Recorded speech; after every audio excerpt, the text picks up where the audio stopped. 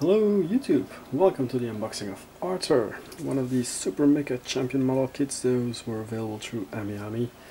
There were 3 released: Arthur, Caramel and Hurricane. I got all 3. You also got transparent versions, but that didn't interest me. They're not by Bandai, they're by another brand, Snaplock, ready painted, the whole drill, though I'm gonna glue parts and paint parts like always with model kits, because that's part of the fun as well. Arthur is one of the 2 starter mechs in the game. He's like basically a knight with a big sword, so needless to say I went for the other one. If you see my YouTube channel, I usually tend to take the gunner mechs like the Firefox or Trio Vendors or the newly released Skyfall.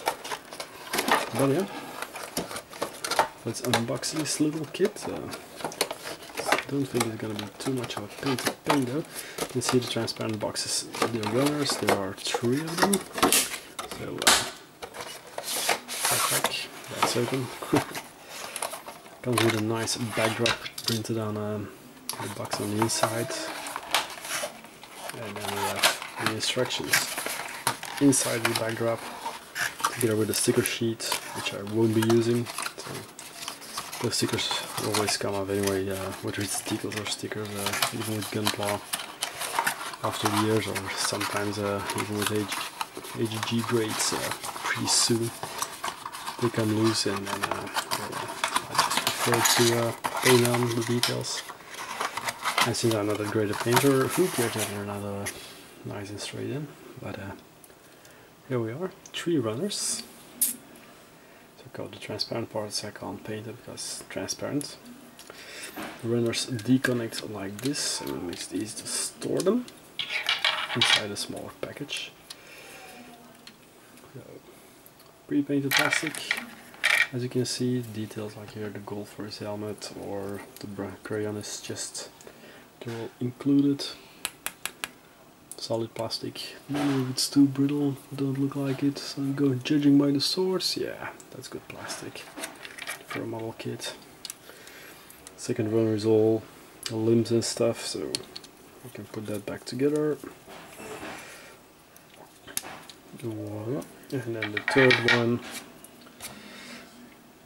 is with the transparent parts and the gold parts on it, so that's going to be some careful painting to get the gold done. And what looks like the joints for the inner frame, well, not really inner frame, but for the legs and the arms and everything. So nice little kit, it seems.